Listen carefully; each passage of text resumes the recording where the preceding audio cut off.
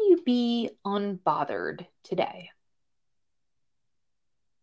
So being more unbothered involves cultivating a resilient mindset that allows you to navigate life's challenges with grace and poise. Begin by practicing mindfulness, observing your thoughts and feelings without attaching unnecessary significance to them. Acknowledging but not dwelling on the negative thoughts create a space for a more composed and unbothered state of mind. Embrace the understanding that you can choose your reaction to external events. Not everything requires immediate emotional investment. So, another crucial aspect of being more unbothered is prioritizing self care and setting healthy boundaries. Ensure you allocate time for activities that bring joy and relaxation, creating a protective shield against external stressors. Cultivate self compassion, recognizing that it's okay to not be okay, and it's okay to not be perfect, and setbacks are a natural part of life. When faced with external negativity or challenges, choose a response that aligns with your values and practice letting go beyond what is in your control. Know that everything works out for a reason. And if someone wants to play games with you, putting wrinkles on your face, and you're sitting there wondering how could they, but they betrayed me, it's just life guiding you for something more secure. Remember, you are being guided and the world wants you to win. So give up importance on, people and things that aren't in your best interest. Be effortless. Loosen your grip, and what's meant for you will stay.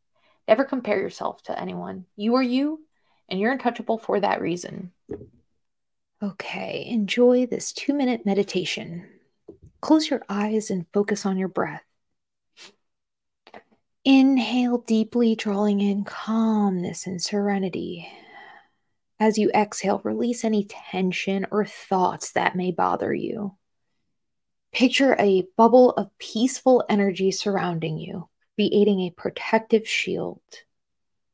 With each breath, visualize negativity bouncing off this protective bubble, leaving you untouched.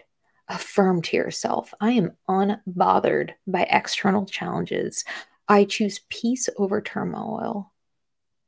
Imagine a serene landscape, perhaps a gentle stream or a quiet meadow, and immerse yourself in the tranquility of this mental sanctuary. As you continue to breathe, bring your awareness to the present moment. Recognize that you have the power to control your reactions and emotions. Embrace the idea that your well-being is a priority, and you choose to let go of anything that disrupts your inner peace. With a final deep breath, inhale the strength of your newfound calmness and exhale any lingering stress.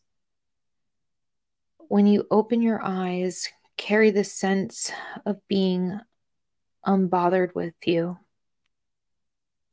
ready to navigate the day's challenges with tranquility and resilience. Okay, day